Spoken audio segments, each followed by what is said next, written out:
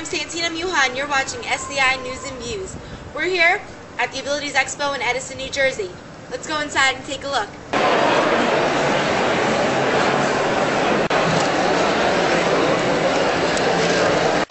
I choose the next winner, I want to see the clouds.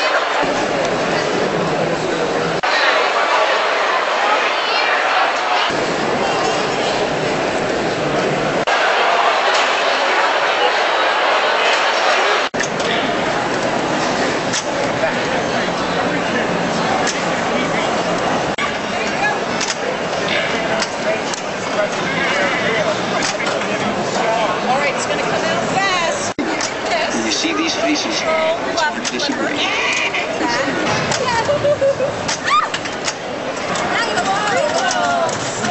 at that. You got it, girl. Keep going. Stay focused. How did the pinball machine come about? Well, back in 1997, we talked about the possibility of my playing pinball. I've had polio all my life, and the question came up, why couldn't I play? Because of the small buttons on the side.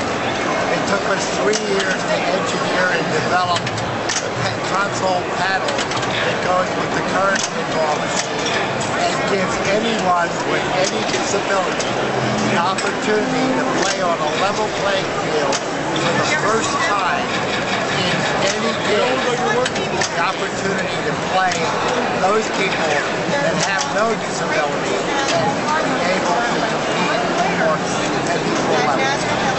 It helps develop the motor skills and movement and attention, Hand-eye coordination, etc. Aside from being a lot of fun, I guess. Well, basically a lot of fun, but more importantly, the ability to use the eye and the hand, coordinate, and be able to do the things that they would do. And you have different attachments for... Yes. The product can be played with any part of the body that moves. Does not matter. It can be played with your eyes, with your feet, with your hands, with your head. The typical attachment is this product right here. It's included in, it gets attached by a standard connector into the machine. And this is our proprietary process that we have put into the machine that can take any standard piece of equipment and make it adaptive so the individual, with whatever their handicap or whatever their disability is, can make that disability disappear. Awesome.